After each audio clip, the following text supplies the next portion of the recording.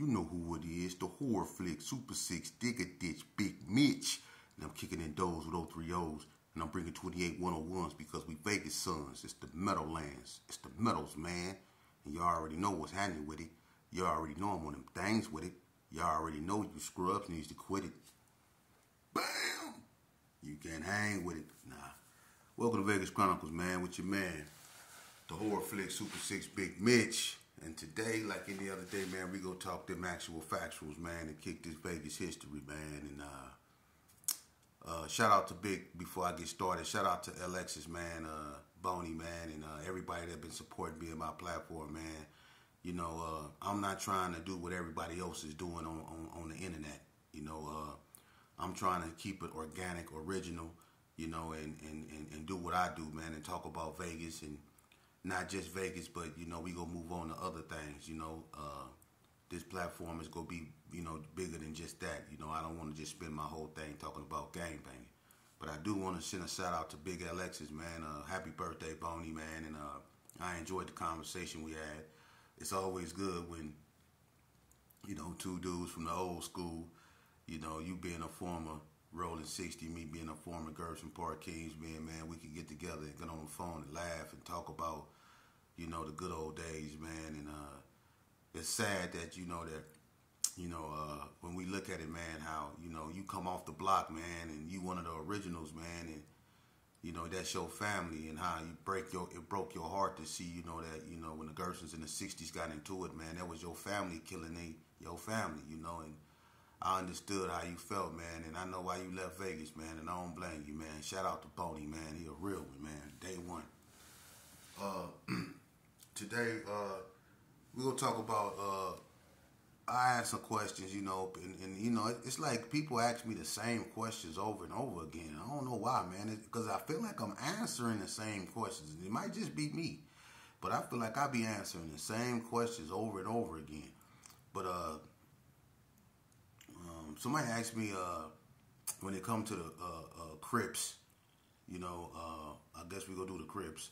Okay, when it comes to the Crips, who was the most influential names when it came to gang banging, when it comes with the Crips? And, you know, I'll be on here all day, you know, trying to, you know, tell you who was the, you know, hardest when it came to Crips. You know, I did the Hand God series when it came to fighting. But, you know, when it come to putting in work and just having legendary names, I'm not just gonna do the Crips. That ain't cool.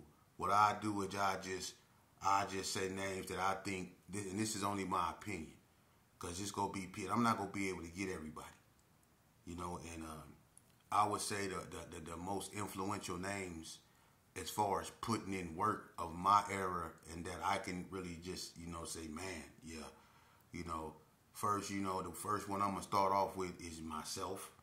You know, it's self-explanatory. Everybody know me, and my work speak for itself, so I don't have to speak on it. Okay?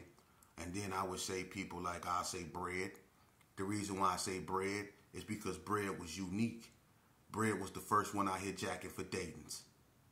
You know, and people didn't even know the expensiveness of Dayton's until Bread started taking them. He was a cold jacker. Okay?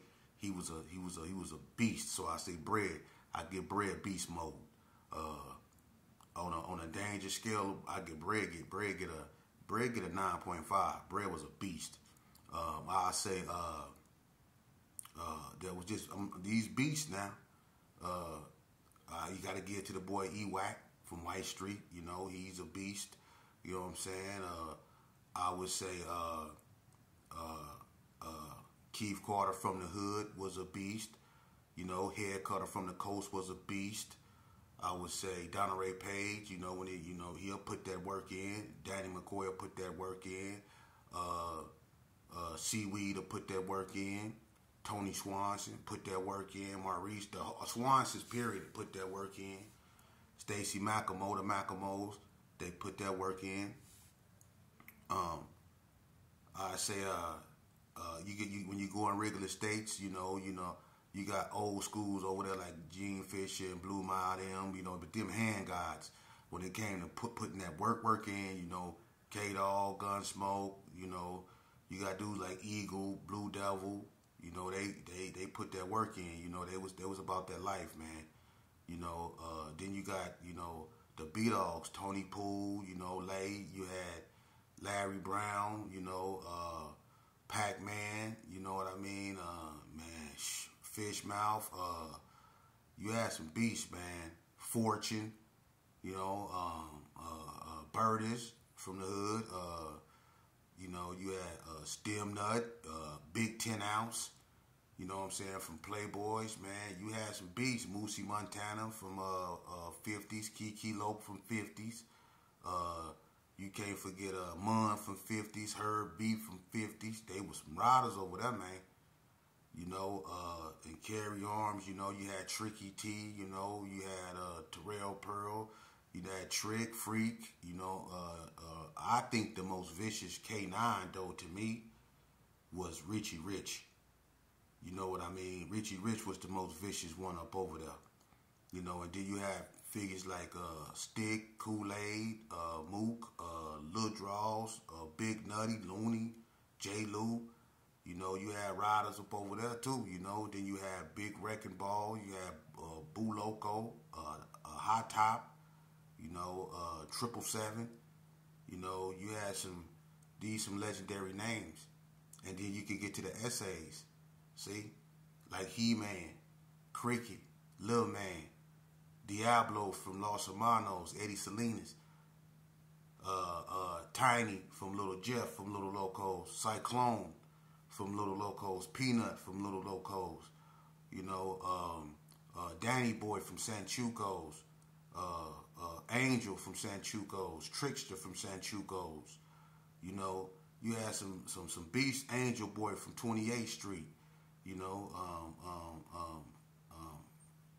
Tim from 28th Street, Panther from 28th Street, Flacco from 28th Street. Then you had the KBs, you know. I don't know too many of them Vietnamese, and they got names you cannot pronounce. Listen, for real, I knew one of them. His name was Steve Sumpumpadaki. Steve Sumpumpadaki. That was his name. I can't, but they was some little short. They was cold, and they was getting 28th Street, the business, you know, the KBs, you know. Then you had, you know, people like Otto Kaufman, Flipside Pinoy, you know what I'm saying, Butch, Flipside Pinoy, Scrappy, Flipside Pinoy, Gang, Flipside Pinoy, you know, these legends, man. You know, even the Reed Boys from Jason Gallagher, Hollywood, you know what I mean,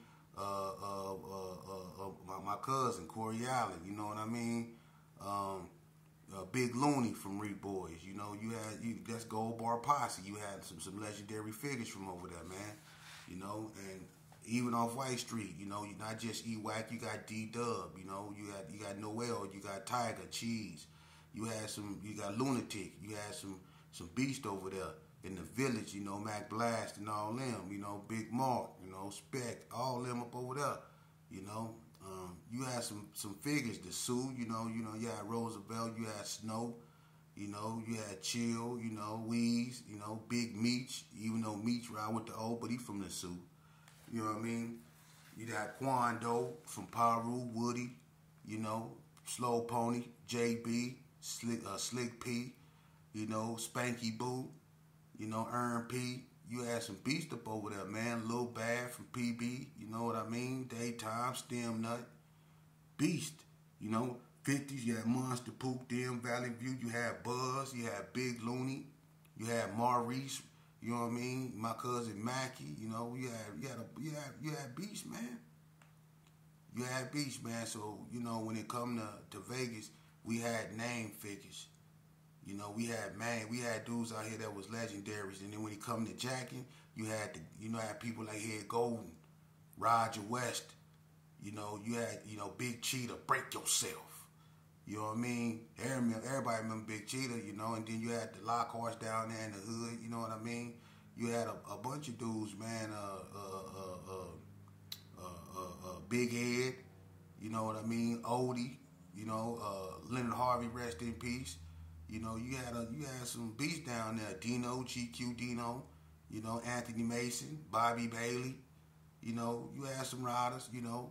I get that. You had Ted, you know, Slick Rick up over there, PB Turf. You had Danny Boy, you know, Big Mark, you know, legendary figures, you know. And then you got, you know, you got the Wax, you know. I mean, I'm not finna get all up into that. You got the Brownies, you know. You got, it's a bunch of people out here in Vegas, man, that had names. So when you talk about influence in the game, man, I just gave you a bunch of names, you know, and then there's people I didn't name like Big Alexis, S Hog, Big Nice, you know, Reverend Ballhead, John Holloway, you know what I mean? It's so many, man.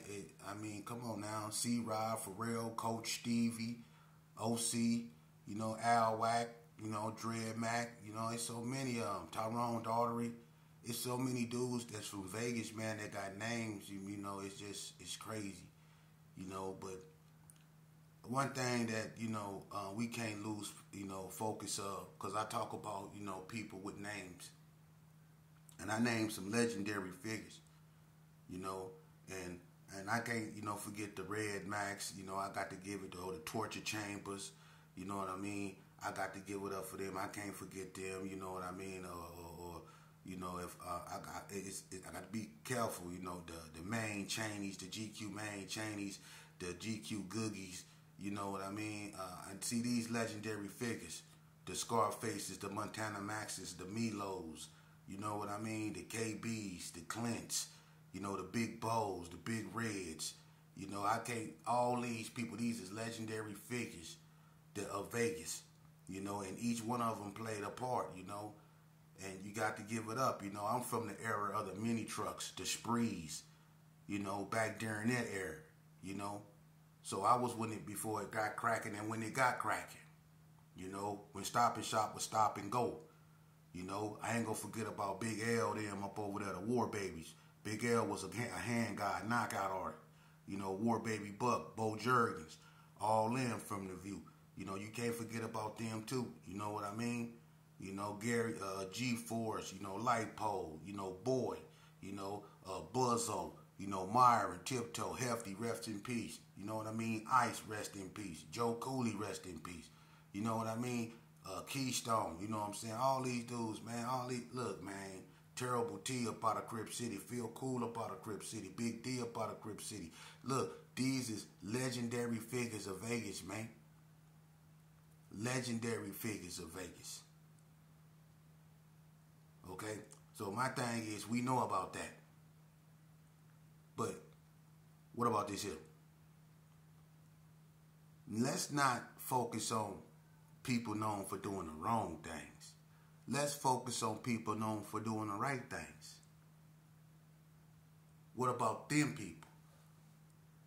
When y'all gonna ask me, I love to answer them type of questions and talk about the Frank Hawkins, the Ricky Barlows. Yeah, let's talk about them type of people, the Leon Austins, the Regina Cowards, you know what I'm saying, the Fields, the David Barnetts, the people that grew up in the same hoods that we did, that grew up under the same conditions that we did, but chose to do the right thing still. Let's talk about them because they had influence too, and they had the right influence, and if we would have went their route, we wouldn't have been going through what we've been going through, and a bunch of us would still be alive. We never thought about that.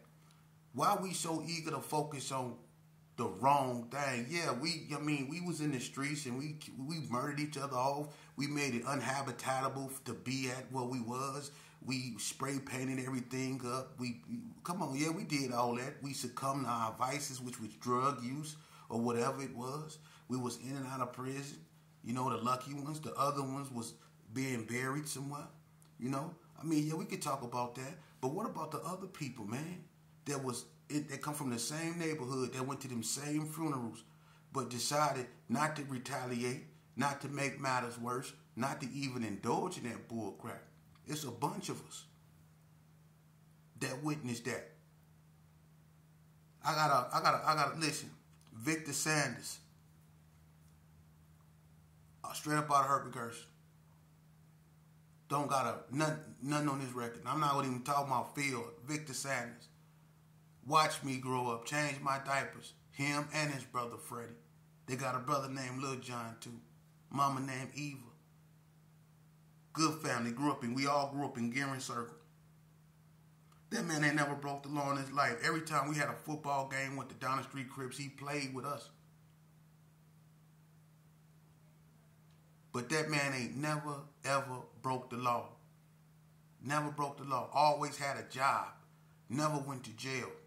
Straight up out of Herbert Gershon. Represented everything that Herbert Gershon was about, but in a good way.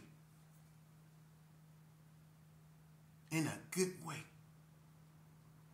Shout out to the ones that never went to the penitentiary. See, let's talk about them type of people, the Twixes, the hens. Let's talk about them, the ones that tried to make the positive change that come from the background we come from, but they did it the right way. See, them the people that got the real influence. We could talk about gangbangers and all that stuff, but we the ones that led our children down the wrong path, and that's why everything is the way it is now. That's why they out here acting the way they acting now. And you got men like Stephen Horsford, who grew up on a WIC program. He benefited off the WIC program. He was poor just like you, and look at him now. So you can't tell me it can't be done.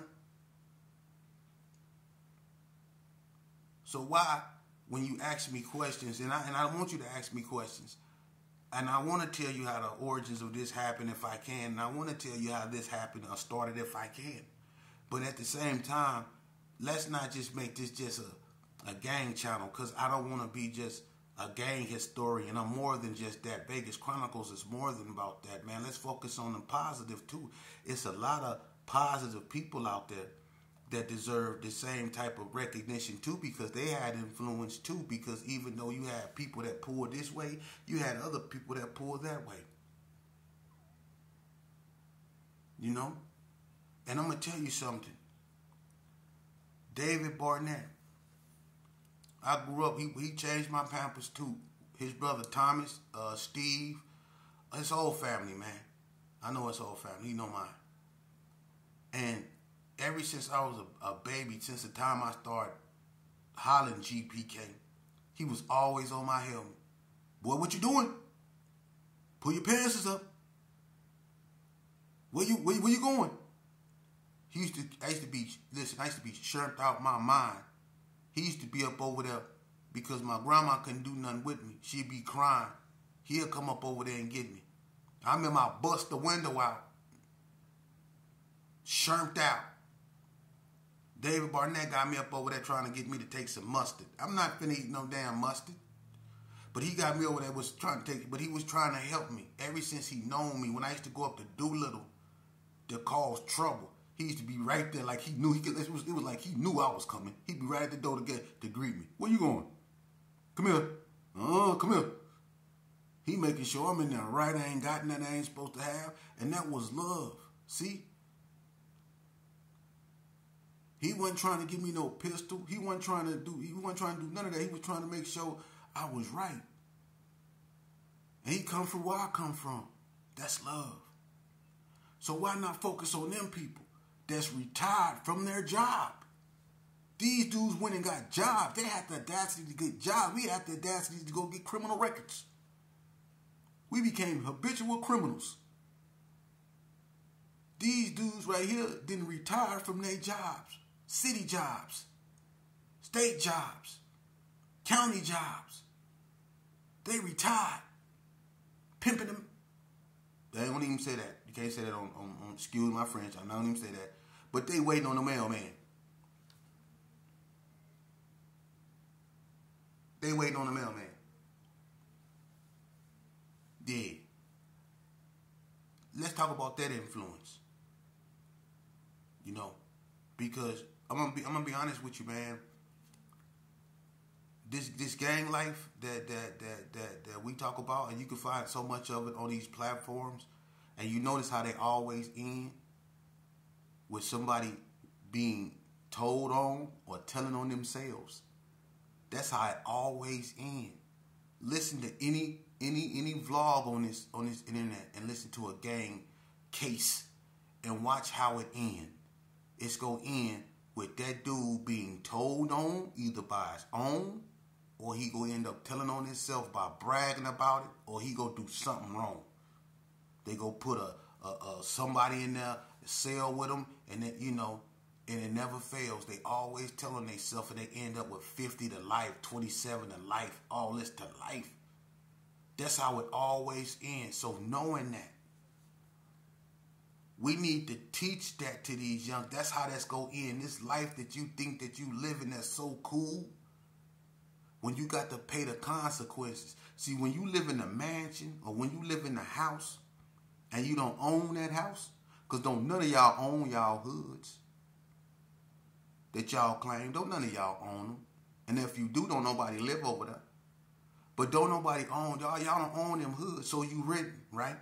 Just like every apartment you rent, you got to pay rent at the end of the month to live there. So to live that lifestyle that you live in, you're going to have to pay the consequences eventually. See? You can't stay in an elaborate house without paying for it. You're not going to live a destructive way of life without paying for it. It'll go the same way. You can't live that way forever and not pay for it. See? So when you gang bang, or when you run around with gang members, you're going to eventually pay for it in one way or another. Ask the people that chose not to. You don't got to take it from me. Ask the people that chose not to run around with gangbangers, that sat back and watched what happened to gangbangers. Ask them, am I lying? Ask them, am I lying? See? So when we talk about influence, let's talk about people with the right influence. Okay? I mean, we could talk about, you know, how this and how that started, you know. And there's one more thing.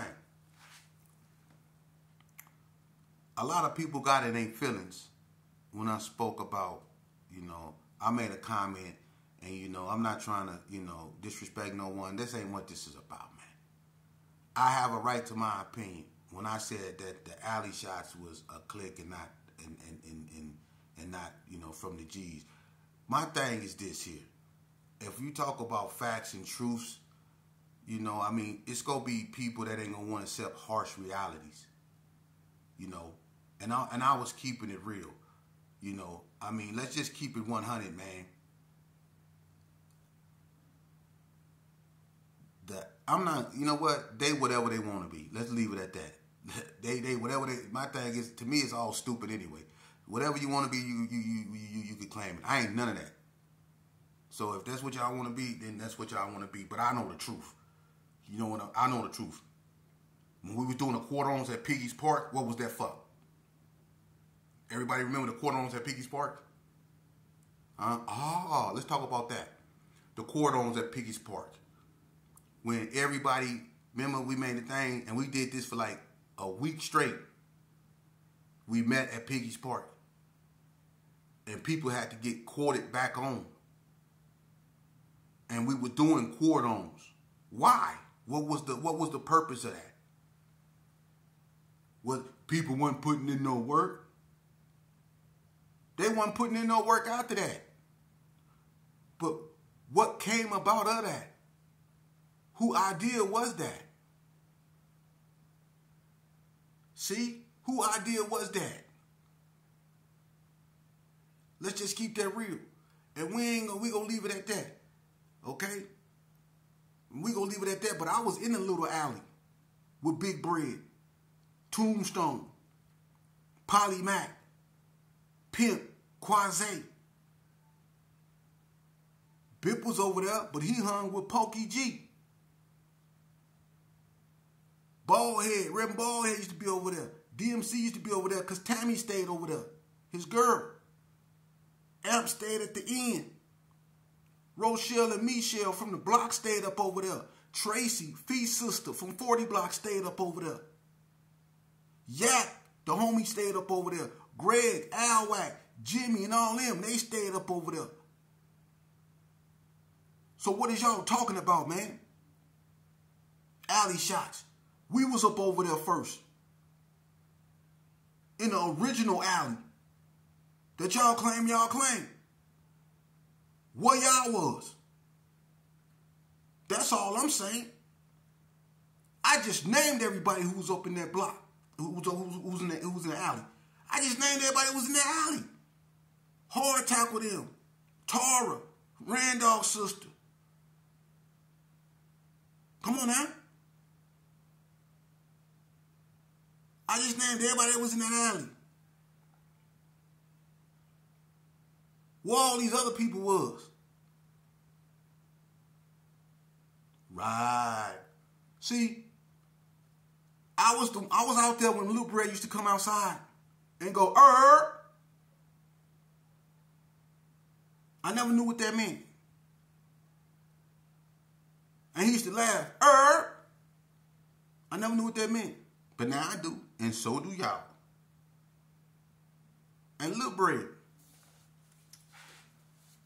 I mean, we both men. We come on here, come on and lie. And tell them what herb mean and what herb come from.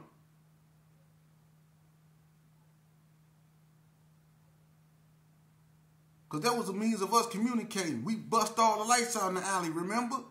You couldn't even see down there. So that's how we communicate, by go herb. See? And herb came before the word alley shot. We was going herb before there was the alley shot was even a term. We was going herb. And when they started 86 in the G's about the Gershon, that's when Tony Polk used to be, hey, let's take it to the alley shot. See? That's where that come from. It was just a term. Now, whatever happened after that, I'll let y'all tell that story, because